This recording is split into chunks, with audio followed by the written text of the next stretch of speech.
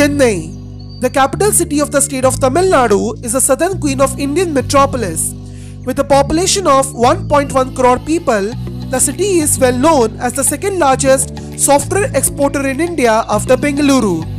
Because of its strategic location and the rise of the information technology and automobile industry, thousands of people come to Chennai with the hope to fulfill their dreams and opportunities, which results in increasing pressure on the city's infrastructure. Just like the other Indian metro cities like Kolkata and Mumbai, Chennai also has a suburban rail network, but they hardly serve the every corner of the city and they are overcrowded as well. Apart from this, the rise in the number of private vehicles and the limited number of bus service cause the increasing in traffic jams as well as the pollution level. So to counter this problem, the Tamil Nadu government has realized that it is the time to bring a stable mass rapid transit system in Chennai to connect every inch of the city. So without wasting our time, let's have a brief discussion about the Chennai Metro. The Chennai Metro Phase 1 comprises of 2 metro lines covering the length of 55 kilometers. The concept of Chennai Metro came for the first time in the 1980s, when Chennai saw a massive growth on development. On that time, the government have realized that it is the time to introduce a mass rapid transit system in Chennai to continue the city running. And in their late 1980s, the Metropolitan Transport Project or the MTP took the responsibility to build a mass rapid transit system in Chennai. The same MTP which built the India's first metro railway, the Kolkata Metro. And in their 1995, the first section of the Chennai MRTS was being inaugurated to the public. But later it was found out that it wasn't a wise decision to give the Chennai a substandard MRTS when Kolkata got its metro. With the shabby EMU train sets and the poor maintenance of the line, the MRTS was never considered to be a proper metro rail. Well, it was the good idea to make the line elevated, but if they spent more amount of money, then Chennai could have easily held the title to be the second metro rail in India. We will discuss about this later in a separate video about the Chennai MRTS. But suddenly, things start to get improved as India enters into the 21st century. Following the success of Delhi metro model, the Tamil Nadu government have realized that a modern metro rail system must to be implemented in Chennai as well. And after a years of planning, the Chennai Metro Phase 1 was approved in the year 2007 and a special purpose vehicle was formed known as Chennai Metro Rail Limited or the CMRL to implement this project, which is a 50-50 joint venture between Government of India and the Government of Tamil Nadu. The physical construction of Phase 1 was started in mid-2009 and in just 6 years, the first section of Chennai Metro Phase 1 was inaugurated on a 10-kilometer section of the Green Line from Coimbatore to Alandur on 29th of June 2015 as the 7th metro rail to be operational in India. The system was expanded in future and today, the Chennai Metro network has a length of 55 kilometers long with 2 metro lines, making it the 4th largest metro rail in India after Delhi, Hyderabad and Bengaluru. Now let us talk about the features about the Chennai Metro. In Chennai Metro, there are several things that will make you awestruck. The Chennai Metro has a title to have India's first ever double-decker metro station at Alandur, where the first level has a concourse and the ticket counters, whereas the second level holds the platforms for the Green Line and the third level holds the platforms for the Blue Line. Not only this, it is the first modern metro rail in India where the 2 metro lines are physically connected with each other. Because of this, the Chennai Metro also provides interline train service from Green Line to Blue Line and vice versa. It is also known as the second metro rail in India to be equipped with full-height platform screen doors just after the Delhi Metro's Airport Express line. These platform screen doors helps to maintain the crowd management and prevent suicide, which increase the efficiency in operations. But despite having a large metro network, the metro was initially proved to be a failure.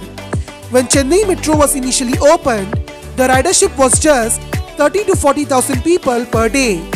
But even after completion of Phase 1, the daily ridership was shot up to just 1.5 lakhs, which is well below than the estimated ridership. The reason for this lower ridership is the expensive fares of the Chennai Metro. Despite being operated by the government authority, The Chennai Metro is the second most expensive metro rail in India after Mumbai in terms of ticket prices. The ticket prices are so high that a big 55-kilometer metro network barely carries 1.5 lakh passengers daily. The minimum fare of Chennai Metro was Rs 10 and the maximum fare was Rs 70 at the initial days. But recently, CMRL has reduced the maximum fare to Rs 50, which has increased the ridership. Apart from this, the CMRL is also initiating the station branding, where big companies pay a particular amount to CMRL to secure the naming rights of the metro station to increase the non-fare revenue. If things go well, then we might see the further reduction of fares in Chennai Metro in future. Now let us talk about the alignment of the Chennai Metro Phase 1. The first metro line which was built in the Phase 1 is the Chennai Metro Green Line. This line runs at a length of 22 kilometers from St. Thomas Mount to Chennai Central with 17 stations.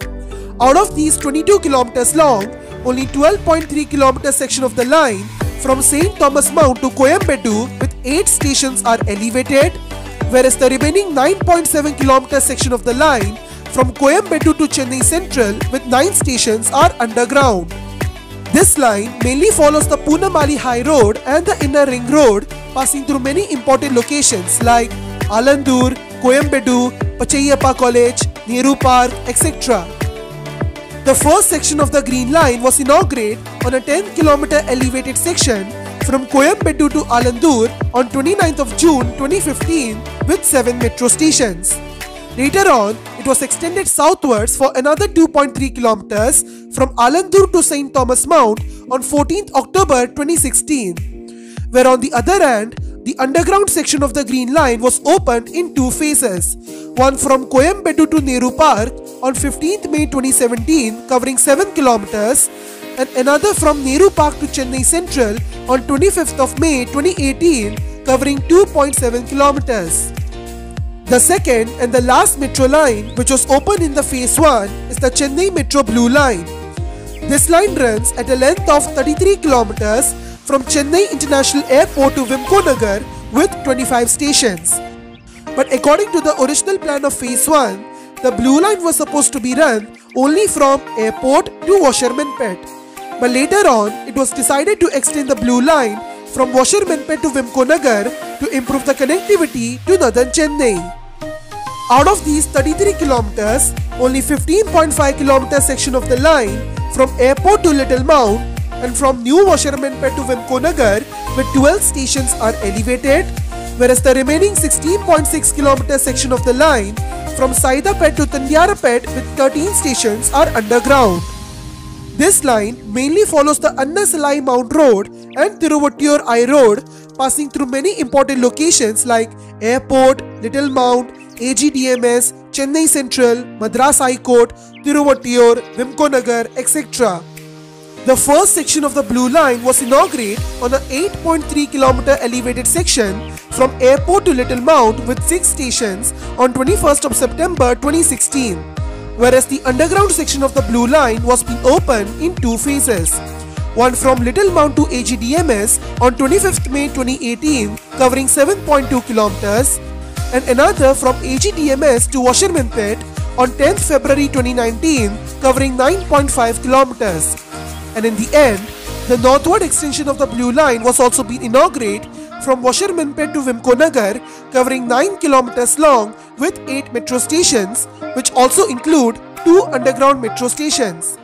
This extension was being opened on 14th February 2021, marks the completion of the Chennai Metro Phase 1.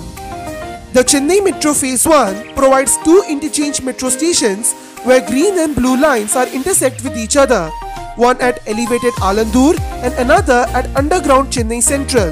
And as we mentioned earlier, both green and blue lines are physically connected with each other at Alandur, where green line trains can move to the blue line and vice versa. The depot for the Chennai Metro is being built at Coimbatore, whereas the elevated stabling yard is being made at Vimkonagar. These two act as a common depot for both green and blue lines. Now let us talk about the systems and the rolling stocks of Chennai Metro Phase 1. The Chennai Metro Phase 1 uses distance to go signaling system to run the trains at a frequency of 3 to 4 minutes. The Chennai Metro Phase 1 has 52 4-coach standard gauge train sets manufactured by Alstom. Out of these 52, 9 trains were made in Alstom's manufacturing plant in Lapa, Brazil, whereas the rest 43 trains were made in Alstom's manufacturing unit in Shri City, Andhra Pradesh, India.